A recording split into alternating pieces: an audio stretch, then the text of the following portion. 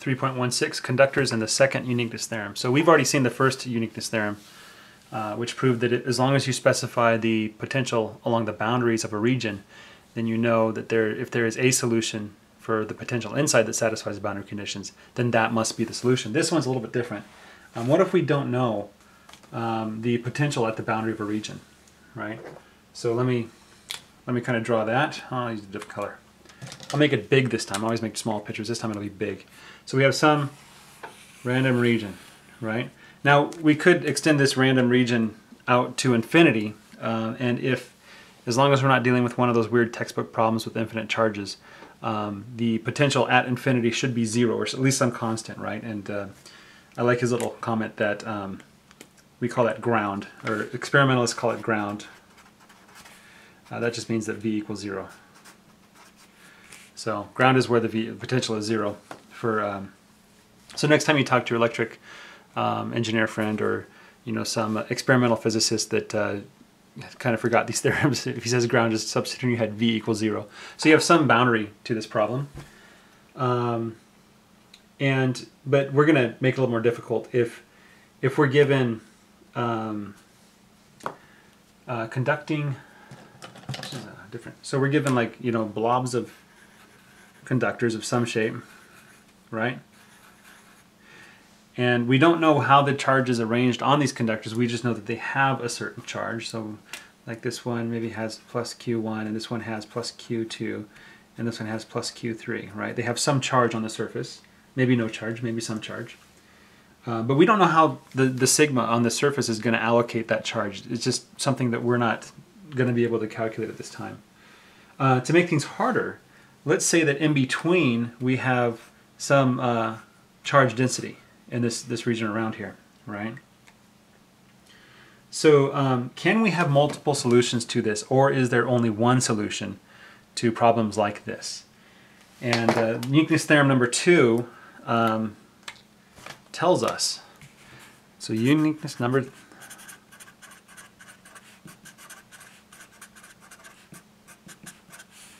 says that there is one unique solution given this kind of problem. And it kind of says like this. So in a region containing conductors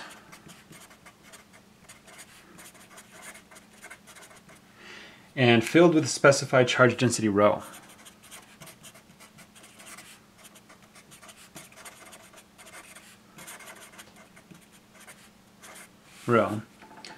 the electric field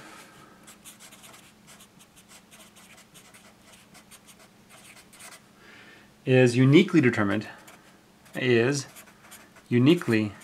I spelled that with a G, so I'll make it look like a Q, uniquely determined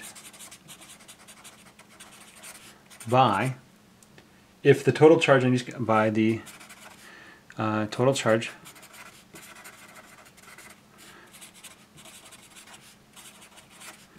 on each conductor,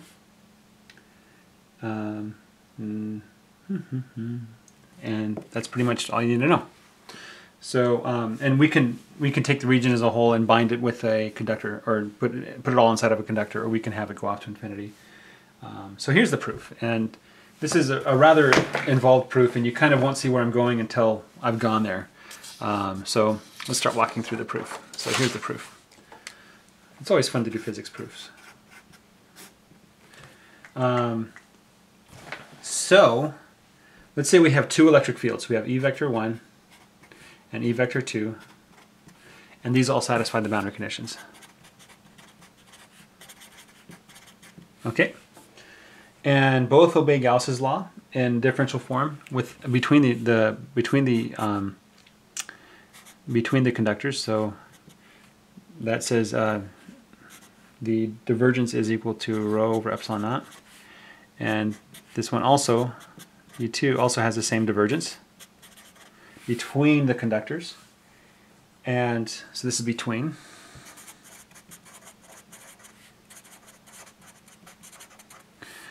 And we also have the integral form of Gauss's law, which says the surface integral of this is over the ith surface, is equal to 1 over epsilon naught times the total charge on that conductor. And that's true for both of them, so let's write that out. Equals 1 over epsilon naught qi for all the different conductors. And outside, so it's equal, hold on a second, and outside, oh, the outside surface. So the outside surface, we also have Gauss's law in integral form state that the total charge of everything, including the rows and all the conductors, 1 over epsilon naught q. This is the outside. Okay, so so let's look at, we're going to invent this E3 field just like we've done for the potentials. And this is going to equal the difference between the two fields. And if they turn out to be the same, we're going to find that E3 is equal to 0. So we have, let's try the divergence of E3. Well, that's just equal to the divergence of E1 minus the divergence of E2. And since they're both equal, so this is rho over epsilon naught, and this is rho over epsilon naught, and we're subtracting, then the divergence of E3 is 0. So the divergence of E3, that's going to be important. We can also find that for any surface, let me get another piece of paper here going. For any surface, we have the surface integral of E3 dot dA vector is equal to, well, that's the integral of E1 vector minus E2 vector dot dA vector. And well, that's equal to two integrals minus the integral of E2 vector dot dA.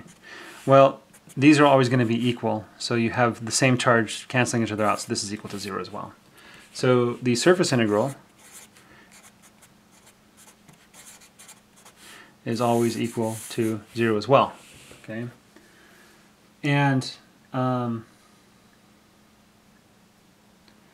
also for each of the conductors, we know that the potential is going to be constant. So E3 vector is going to be equal to minus the divergence of the potential. So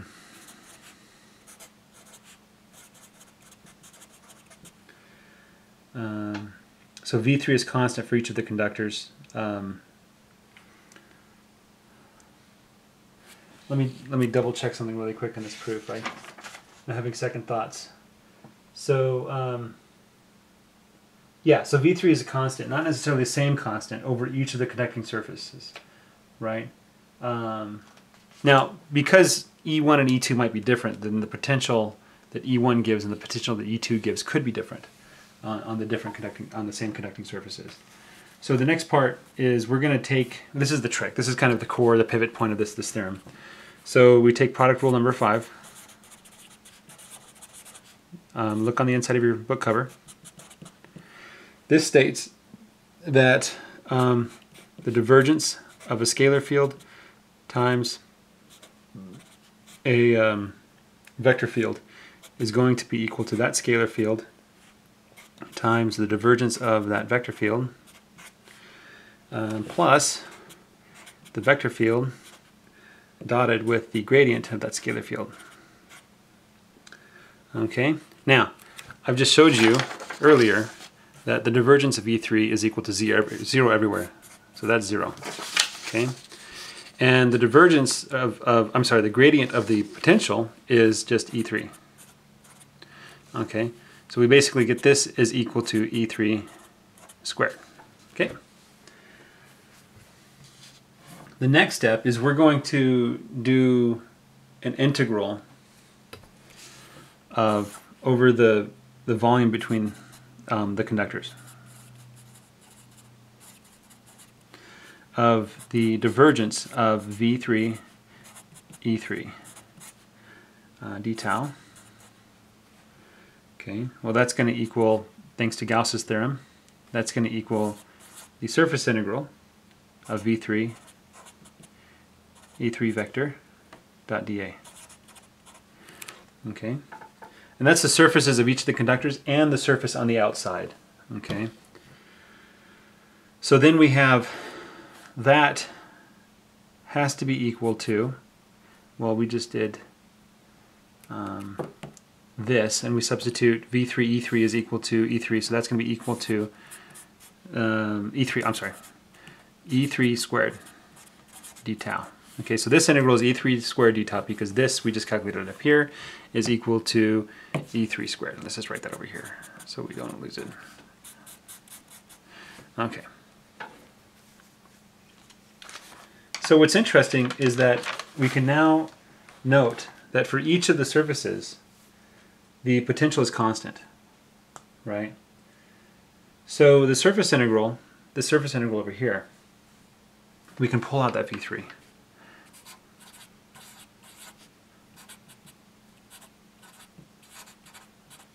Okay?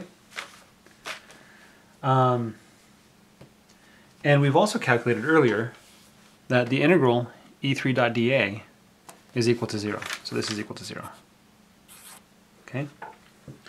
So we've just proved that this integral, E3 squared d tau, is equal to 0. Well, you can have an integral equal to 0 if some places it's positive and some places it's negative in equal amounts. But since this is the square of a vector, it's always going to be positive, and so it has to be always greater than or equal to 0. And so we're left to conclude that E3 must be equal to 0 as well, everywhere. Okay, and since E3 equals to 0, well then E3, 0 is equal to E1 minus E2, and so E2 vector is equal to E1 vector. And so there's a couple points here that that this whole argument has a crutch on, right? One is that we found the divergence of E3 is 0, okay? And that's just by distributing it between E1 and E2. The other is that we found the surface integral of E3 of any of the Gaussian surfaces that we're using is going to be 0, right?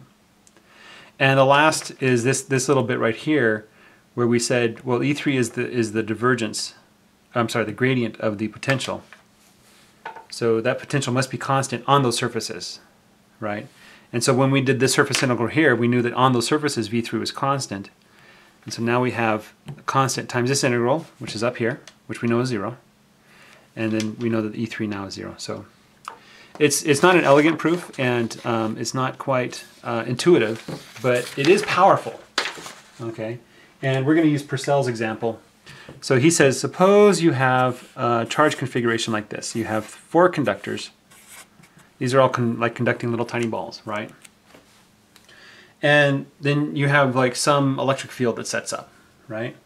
And then suppose that